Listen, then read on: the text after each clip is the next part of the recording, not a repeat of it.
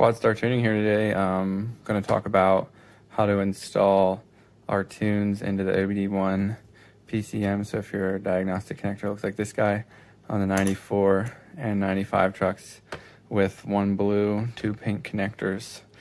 This is your computer, and once you remove the cover access door with this Torx screw, you can see the stock chip with stock codes on it.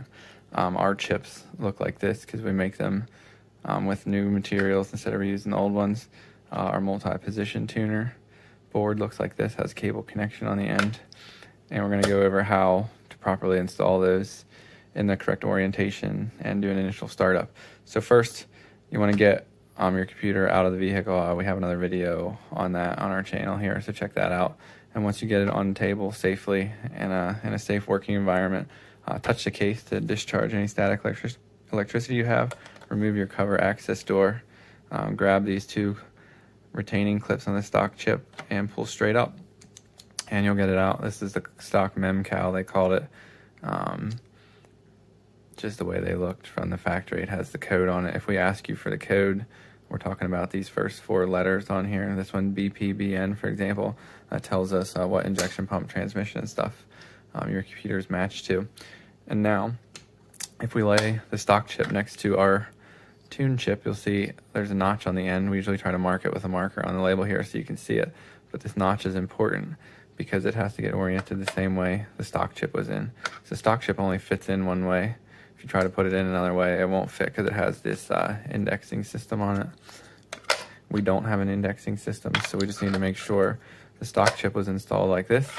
We're going to take ours with the notch facing this direction, same direction the label was facing on the stock chip, and we're going to hold this beside here and make sure that our pins are lined up, because you can get it installed one way or the other wrong just because we don't have an indexing system. So just make sure all your pins are lined up. You can kind of feel it when you're going into place, and once you get it into place, it'll kind of go down a little bit.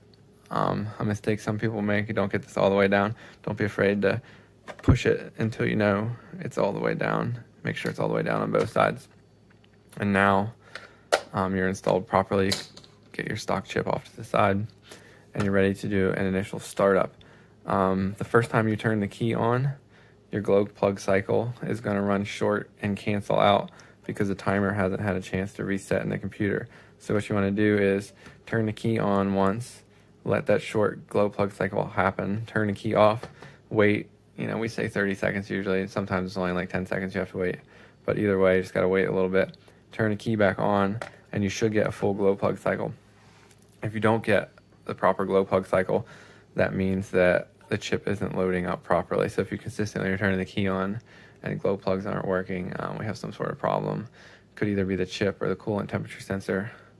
We do test these on the bench with our test harness here and make sure everything loads up. So we usually don't run into that issue, but it's worth mentioning just in case for diagnostics.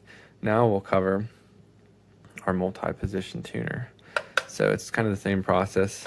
Remove factory chip, and we're going to take the new multi-position tuner that we have, and we're going to orient the cable connection the same way as the label. So the notch in the chip and the cable connection are going to go like this.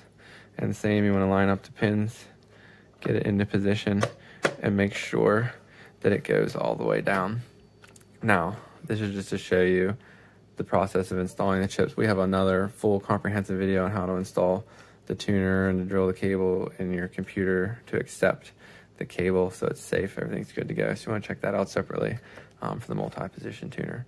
But hopefully this helps everyone out. We get some questions about this now and then, even though we have an instruction file. We know it's a lot easier to see a video, so we wanted to throw this together quick and show everyone. Thanks for your support. Look forward to talking to you all soon.